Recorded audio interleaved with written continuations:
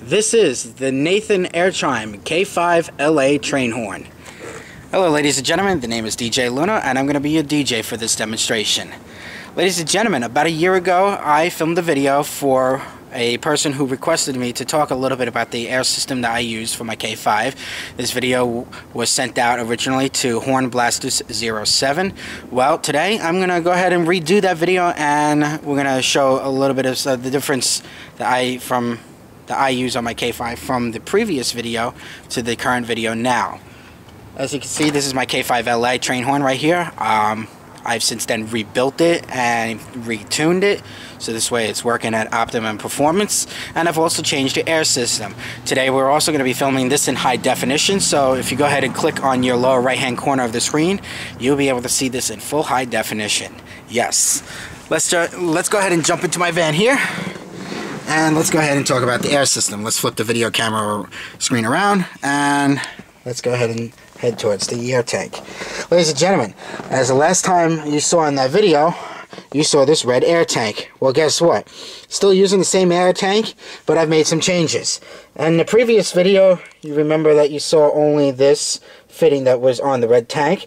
I've since then taken it off and made some modifications to it. What I did was I added a quarter-turn gas valve, and I've put the quick connect adapters on the quarter-turn valve to allow me to use this quick connect so I could disconnect and reconnect the air tank very quickly. This same connect is the same thing used as you find on air tools at a local mechanic shop, and this is the air line that I use to go ahead and feed the 22-inch Grover studded tone truck horns that I have there on the roof of the van with the K5. Now, what I've since done was isolated the truck horns from the K5, so the valve system is no longer powering both the train horn and the truck horns. It's separate valves now.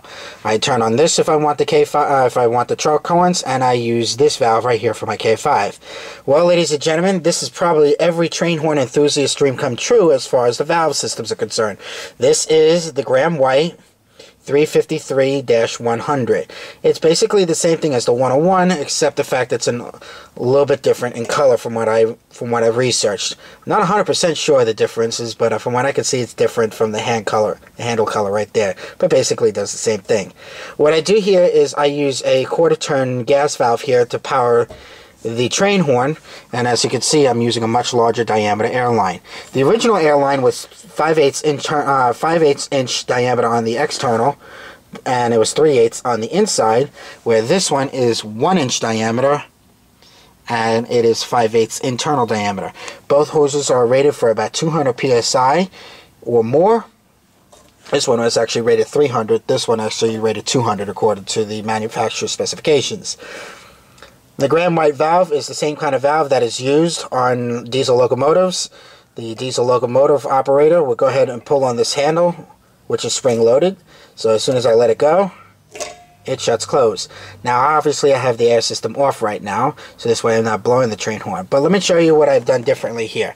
In the previous video, I had a spring-loaded quarter-turn gas valve that was located on the K5. As you can see, I'm no longer using that. The K5 now is hooked up directly to this air hose, which you can now follow that air hose all the way down, right to the Graham White valve. The truck horn is the same air hose that I used previously, but now instead of going to the train horn, I've just basically now have it routed directly to the truck horn. So, this is the valve that controls the truck horns, and if I go ahead and pull on this line, only the truck horns will sound, never the K5. This is only controlling the K5. So as you can see right here, if I go ahead and turn on the air system for the truck and the train horns, you can hear it right now powering up. So here's the truck horns. This is the train horns. Big difference in sound. Well, ladies and gentlemen, hopefully that was was helpful for you on what you wanted to know about my air system, on my valves, on my train horns, and everything like that. If you have any questions, please leave a comment on the video underneath the video right here. And I can hear my neighbors talking right now. Woke them up. But then again, this should be up already. It's already 4 o'clock in the afternoon. Anyway, but that's it right there, ladies and gentlemen. The K5LA train horn.